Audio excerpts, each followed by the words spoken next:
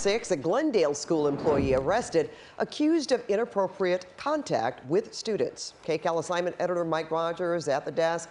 Mike, police just released this information to you, right? Yeah, this is new information here into the newsroom at the desk. They're telling us that this person worked at a school, John Muir Elementary School, and was an employee there, apparently some sort of hourly employee. These allegations came to light after two parents reported two separate incidents. Now, this is the person that's accusing this 29-year-old Pedro Antonio Tellez.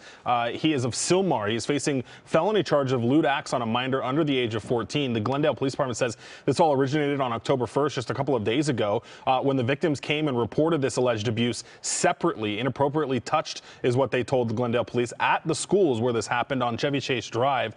Both of the victims are students there, and like I mentioned, the Glendale Unified School District says that the person that they've arrested that you're looking at was placed on administrative leave. He is an hourly employee.